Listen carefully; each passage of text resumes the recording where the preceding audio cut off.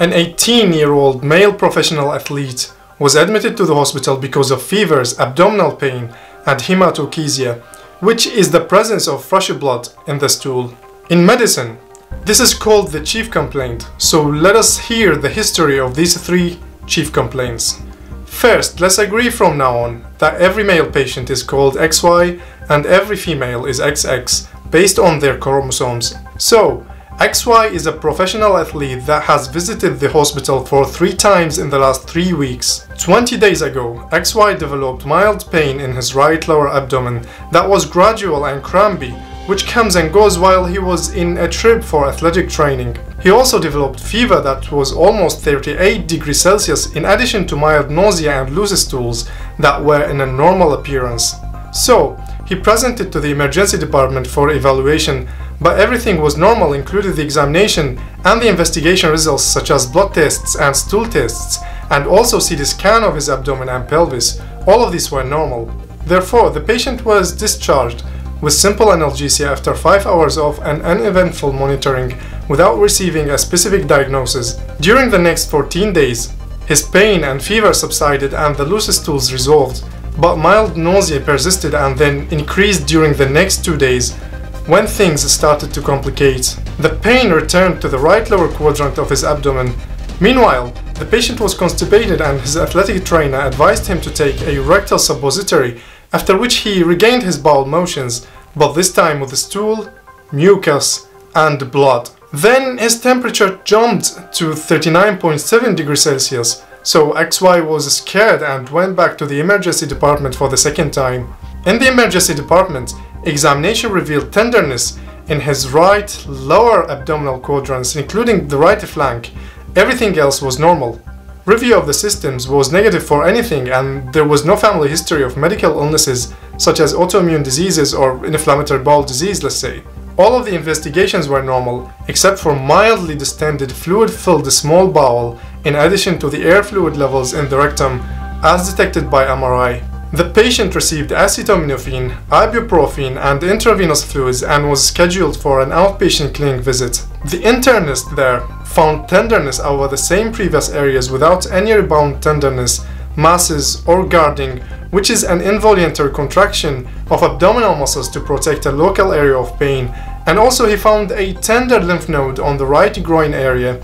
Then he was decided to do a colonoscopy to have a look at his large bowel. As a preparation for colonoscopy, the patient needs to take a bowel preparation regimen consisting of laxatives, which made him develop a bowel movement that contained a large volume of blood gushing outside his bowel. The doctors knew something serious was going on. Because of that high fever that was close to 40 degrees Celsius, the pain that became severe, and the new bleeding that made his blood pressure drop suddenly, the patient became more tired and examination revealed scant blood in the rectal vault with a tender right inguinal lymph node.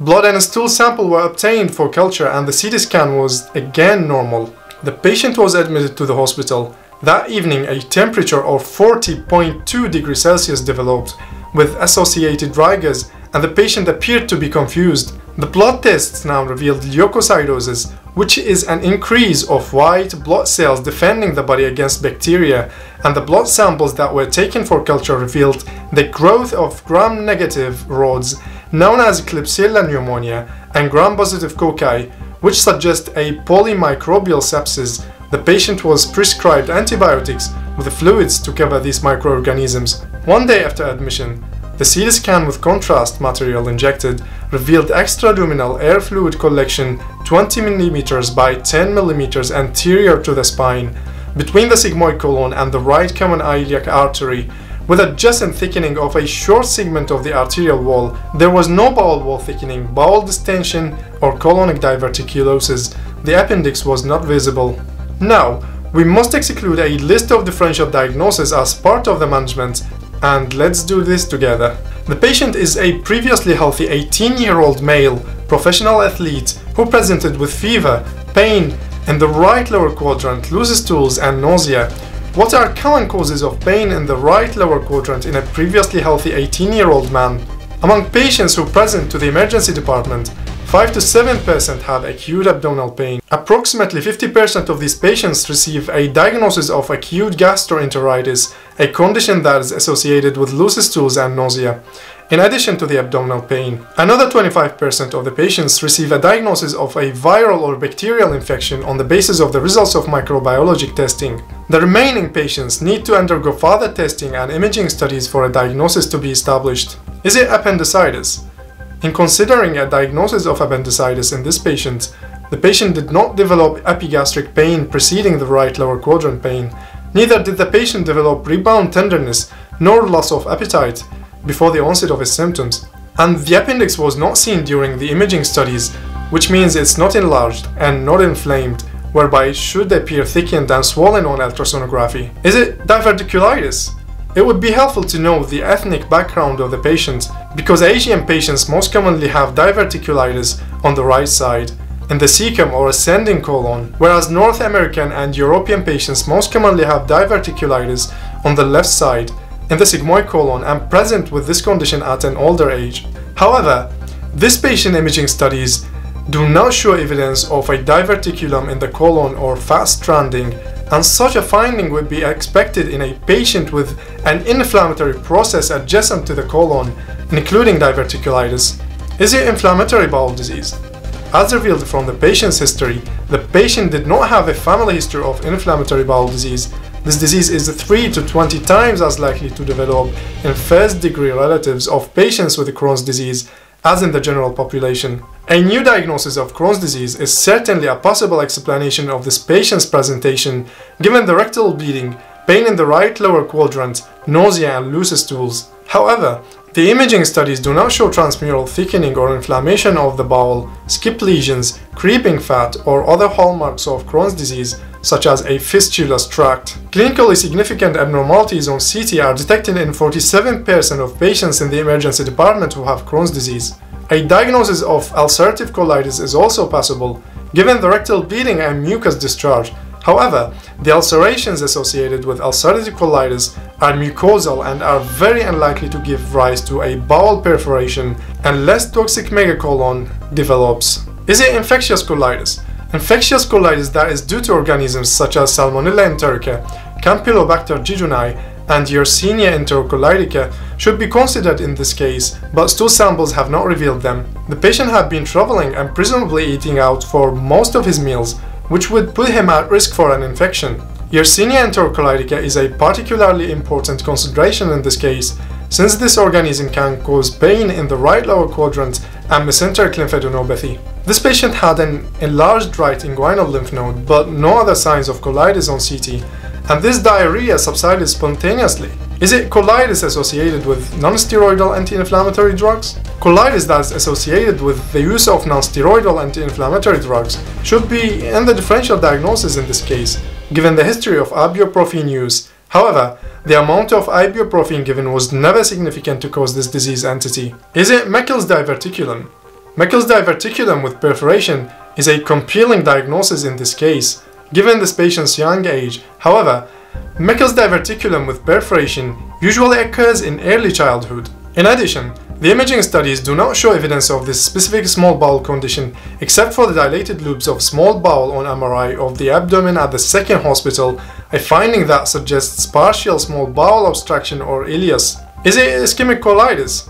Ischemic bowel disease is a rare and serious condition that causes lower gastrointestinal bleeding and has been described in marathon runners. In athletes, reversible ischemic bowel disease involving the cecum and ascending colon with associated pain on the right side may be due to physiological shunting caused by subplanchnic vasoconstriction or to intravascular volume depletion. Is it sigmoid or rectal volvulus? Volvulus, which is a twist in the large bowel, accounts for 10 to 15% of cases of large bowel obstruction. Sigmoid volvulus is more common than cecal volvulus. This patient's imaging studies do not show evidence of a twist in the bowel, however. Is it colon cancer? Colon cancer in the ascending colon or cecum with perforation should be in the differential diagnosis in this case, even though the patient is only 18 years old. Given the rising incidence of colon cancer among young people, this diagnosis must be ruled out. Although this patient's imaging studies do not show a mass lesion or evidence of a perforating cancer, the use of CT colonography or colonoscopy will provide a more accurate assessment for a mass lesion in the colon. Is it a right inguinal hernia? The risks of an inguinal hernia with intermittent incarceration, which can lead to ischemic bowel, may be increased in athletes. However, this patient's imaging studies do not show evidence of a hernia, and a targeted physical examination and ultrasonography of the groin were not conclusive in any way. Is it foreign body? Well, perforation of the large bowel by a foreign body is the most likely diagnosis in this case, given the slow tempo of the disease course, imaging findings, and the baffling clinical picture. Since the history doesn't provide any clues about what might have pierced the bowel to cause a perforation, I would ask the patient to describe what he had eaten before the onset of abdominal pain. I would specifically ask whether he had eaten any fish with bones, chicken wings or other bone-in chicken parts, shellfish such as crabs, lobsters or mussels, or sandwiches held together with toothpicks such as a turkey club. The diagnosis of perforation by a foreign body makes the most sense in this case because it is the only cause of bowel perforation that is associated with both the absence of imaging findings and the absence of an inflamed appearing bowel at the site where the perforation has occurred. 2 weeks after the initial episode of pain occurred in this young athlete, he had a repeat episode that was accompanied by back pain. In retrospect, this new pain was most likely associated with the development of an abscess, which could explain the findings on the CT scan obtained in the emergency department of this hospital. It is likely that the contained extraluminal air fluid collection adjacent to the sigmoid colon is located at the site of perforation and is the cause of polymicrobial sepsis. However, the patient probably also had an arterioenteric fistula between the sigmoid colon and the right common iliac artery that was caused by penetration of the vessel by a foreign body. On the CT scan, the right common iliac artery has a distinctly abnormal appearing vessel wall. These complications of perforation by a foreign body, which are an abscess and a fistulous connection to the right common iliac artery with resulting hemorrhage into the bowel and polymicrobial sepsis, would explain all the symptoms and signs in this young man. Patients with perforation by a foreign body are usually unable to remember ingesting the foreign body. Most ingested foreign bodies pass without consequence, but 10 to 20% need to be removed endoscopically and 1% surgically. On the basis of the initial interpretation of the CT scan, a colonoscopy was performed. The colonoscopy revealed a large amount of fresh blood in the sigmoid colon, which was lavaged. A 5 cm wooden toothpick was found lodged in the proximal sigmoid colon that it had eroded the colon wall on one end. Endoscopic removal of the toothpick led to immediate pulsatile bleeding, which was first addressed with placement of 9 hemostatic clips and administration of a total of 10 mL of epinephrine. Despite these measures, ongoing bleeding was noted at the end of the procedure and emergency surgical consultation was obtained. Toothpick ingestion is associated with a particularly high risk of complications. 79% of cases lead to perforation and 10% to death. Because of the life-threatening bleeding, the interventional radiology service performed angiography, which revealed extravasation of contrast material from the right common iliac artery into the sigmoid colon. On exploration of the abdomen, an arterioenteric connection between the sigmoid colon and the right common iliac artery was found. Then exploratory laparotomy with repair of the injury of the right common iliac artery with venous graft was performed. On follow-up, the patient did well after surgery and was discharged on the 10th hospital day, 6 days after the second surgery. At the direction of the team's internist, additional follow-up was arranged with the physical therapy, vascular surgery, general surgery and infectious disease services, and the rehabilitation program with the goal of restoring his elite athlete status. So, the final diagnosis here is perforation of the sigmoid colon by a foreign body, which is toothpick, that caused a fistula to the right common iliac artery. So please be careful when eating large amounts of meat to avoid ingesting foreign bodies. Thank you for watching and see you in the next video.